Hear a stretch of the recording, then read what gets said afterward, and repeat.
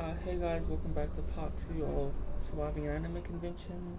This is just a remake of the first one because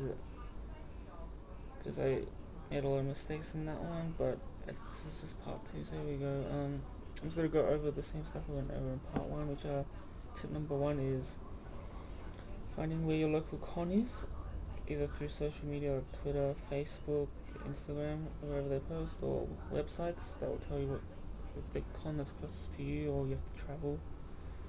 So you have to travel very far. Tip number 2 is getting your badge and pre-regging, because pre-regging is a lot better than waiting in line for hours on end.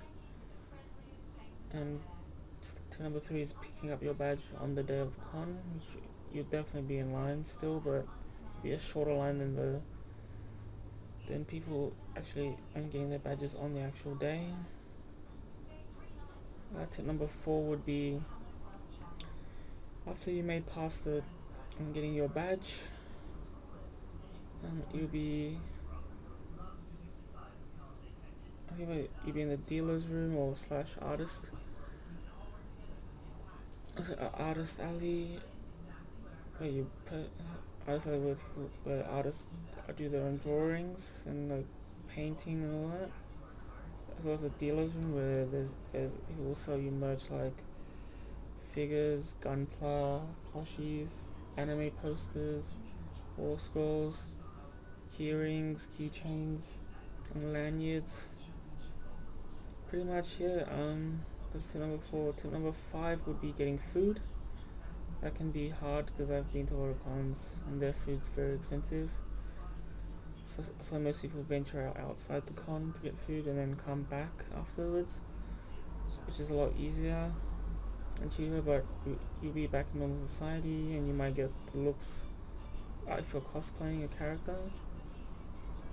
Tip number 6 is taking pictures of cosplayers. Is ask before you do it, because otherwise it might seem disrespectful.